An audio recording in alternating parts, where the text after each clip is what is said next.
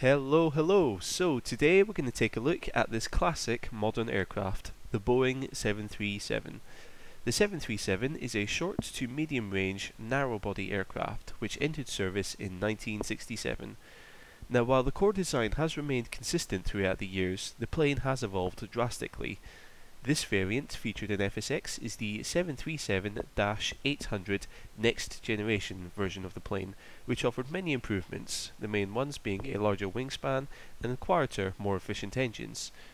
In 2017, Boeing will begin service of the 737 MAX generation of aircraft, which will succeed their next generation planes.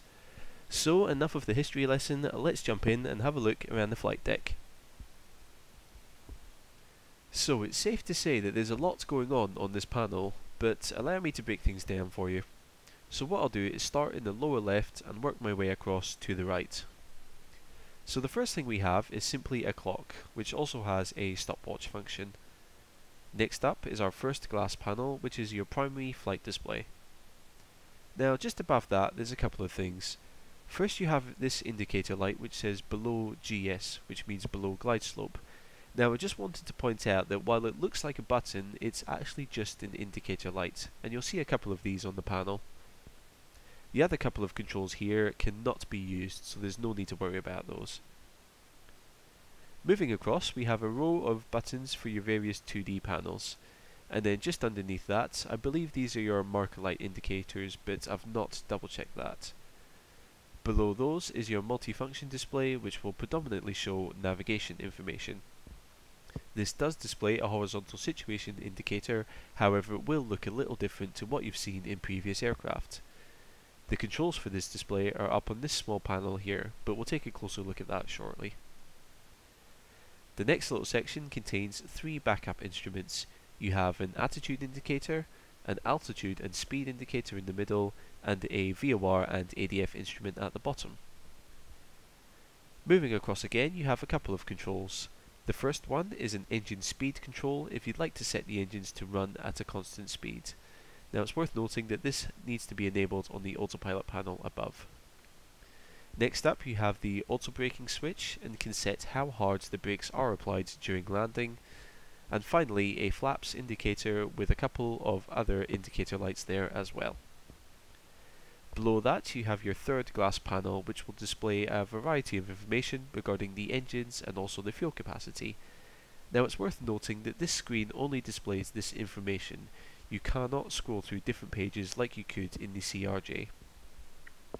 And then finally on the right you have the landing gear lever along with several indicator lights. So above those main glass panels you have your autopilot panel here. And it's worth noting that you also have one important switch right in the middle, which is your nav and GPS switch.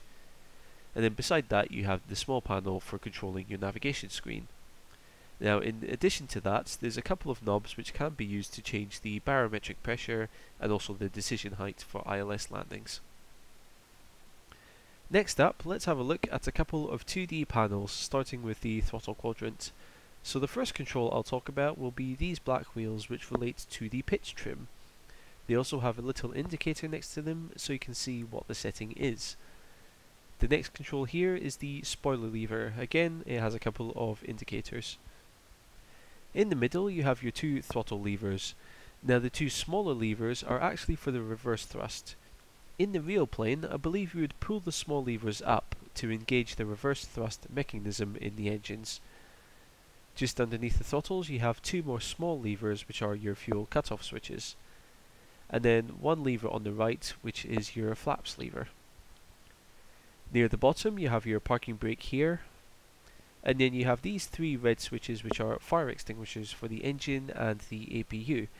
Now to be honest, I don't know if these are modelled in the simulator, but you certainly can hit these switches and light them up. The other panel worth a look is the overhead panel. So much like the CRJ overhead panel, this is divided up by smaller panels, each serving a particular purpose. So the first section here relates to your fuel pumps and crossfeed valve. The next panel contains a knob and a display so you can check how much power is being produced by the plane. The other switch there is the battery master switch. The panel below that is another electrical panel with switches for the engine and APU generators.